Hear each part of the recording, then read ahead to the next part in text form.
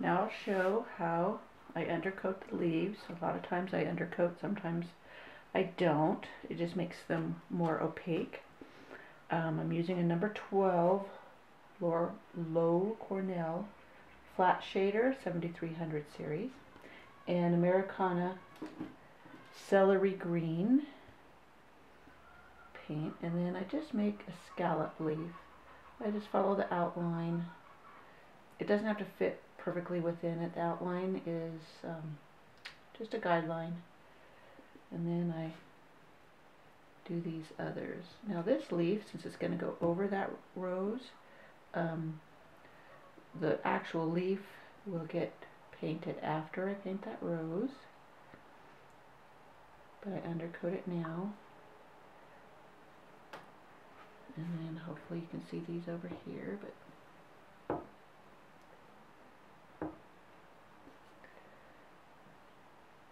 I think these are going this way.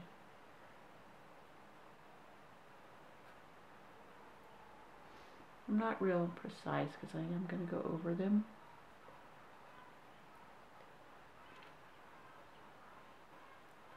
And if it's easier for you to paint, you can turn your board completely over. Sometimes it's easier to go a certain direction. Sometimes I paint in some little vines. I'll put some small leaves in or something like that with a smaller brush. Sometimes a filbert because it makes a rounded end leaf when you get one. These leaves, a lot of times I double load 2 colors. I'm just demoing this right now, so I don't have 2 colors on here. I can always go over it if I want to. And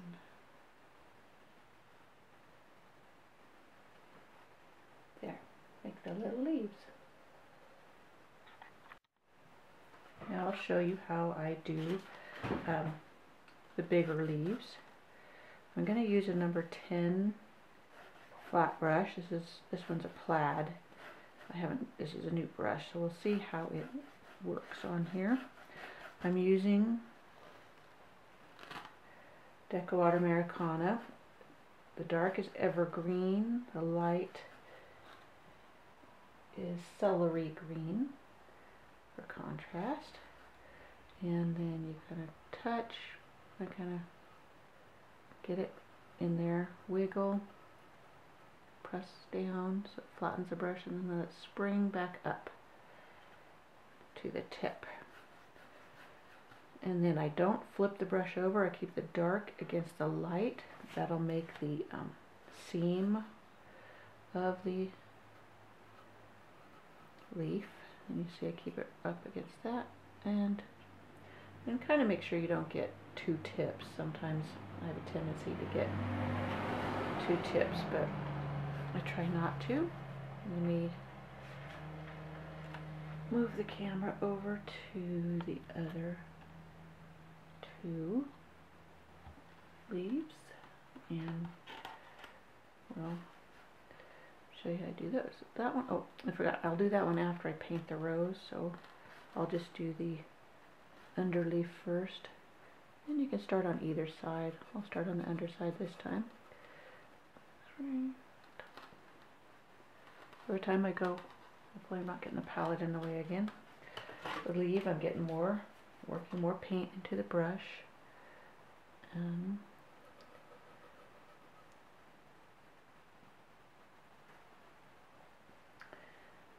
Those 2, and then I'll do this last one down here. Focus over there.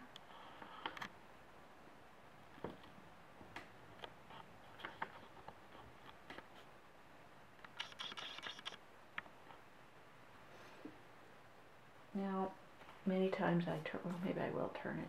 Well, no, I'll just do it backwards, see if I can do it.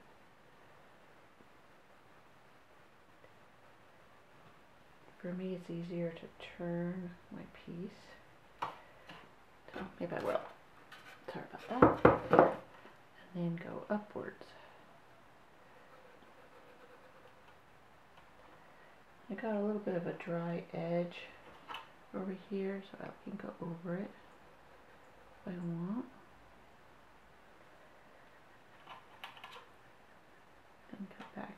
one. You can also add little small leaves with the brush. I kind of go at the tip.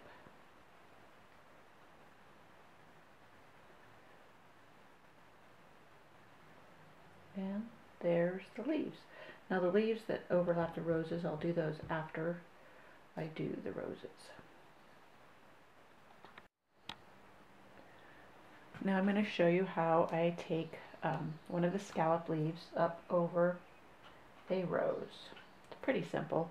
You probably wouldn't take too much to figure it out, but I just finish up the scallop and bring it right up over the rose. Even if the paint of the rose is a little bit wet, that doesn't matter. It's kind of nice to get the pink kind of mixed into the green. So mine are mostly dry. I'll show you on this other one. You get it into the camera for you, and get my full of paint, and I make sure I don't go over this rose, but start back there and bring it up. I reload the paint. Again, this is Evergreen and Celery of Deco Art Americana.